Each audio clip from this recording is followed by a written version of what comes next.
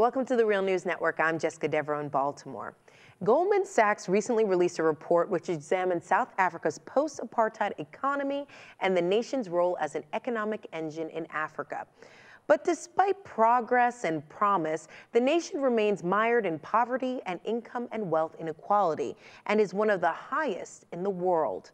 We are now joined by Leonce Ndikumana. He's a professor of economics at the University of Massachusetts Amherst and the director of the African Policy Program at Perry. Thank you so much for joining us.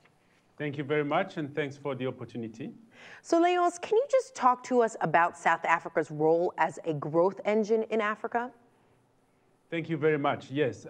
In fact, if you look at what's happening on the continent, there is plenty of things to celebrate in terms of renewed economic dynamism in the continent. We see a private sector expanding and also growth rates accelerating, and even poverty declining slowly in some countries.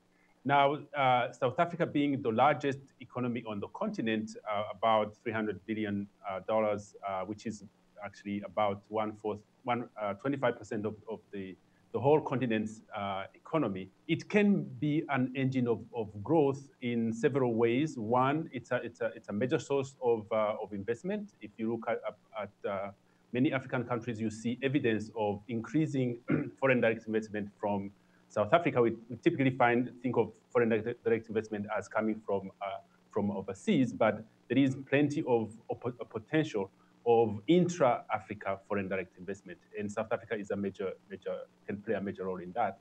The other one is that South Africa is a large market, so for countries that can actually diversify their economies and produce exportable goods, that gives them a market where they can sell, especially the countries in the region.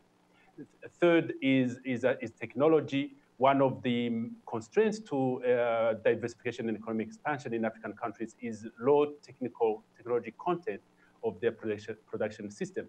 And South Africa on that front is much ahead. So exchange and trade with South Africa can increase technological content or production in African countries. And that could accelerate not just growth, but also increase the resilience of the economies.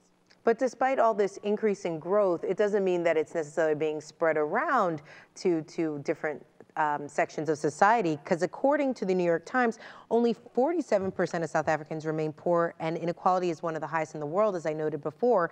And according to the IMF, South Africa's economy will grow much slower than the rest of sub-Saharan Africa in 2014.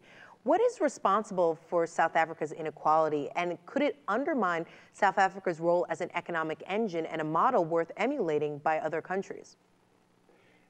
That's a great question, and let me start with the last part of the question, which is that the negative impact of inequality on growth prospects. Yes, in any economy where you have high inequality, that can be a drag on growth, including not even talking about the negative social impact in terms of social tensions, political instability that can arise from inequality.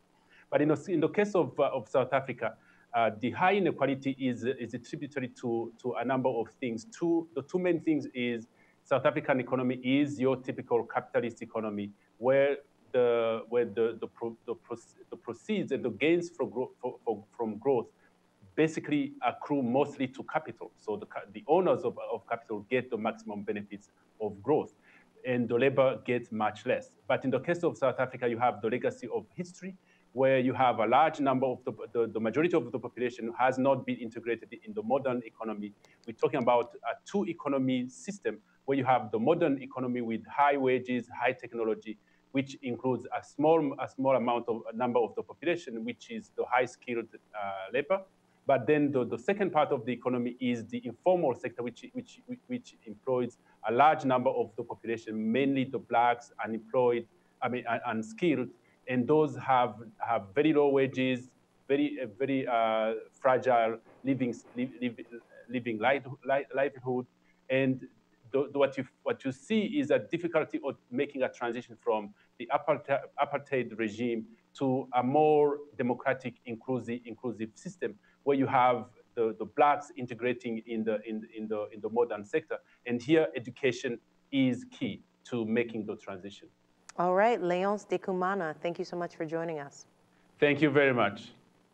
And thank you for joining us on the Real News Network.